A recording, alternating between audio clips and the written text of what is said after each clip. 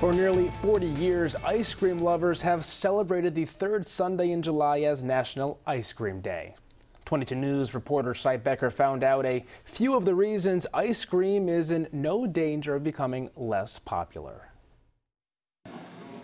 When Judy Herrell opened Herrell's ice cream shop in downtown Northampton, she provided some 100 flavors to her customers. That number has now grown to more than 400 flavors, and the variety keeps growing.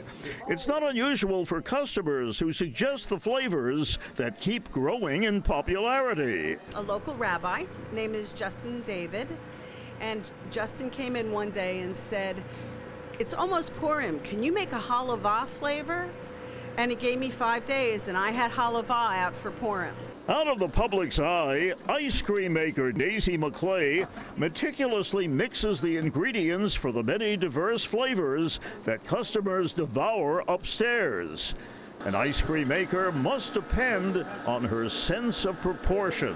I think the toughest part of my job is probably not losing track between flavors.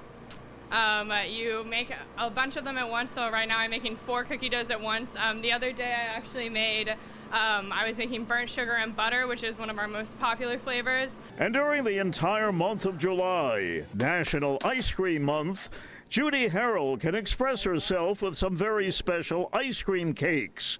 Creations that include the ever-popular hedgehog ice cream cake. Working for you in Northampton, Cy Becker, 22 News.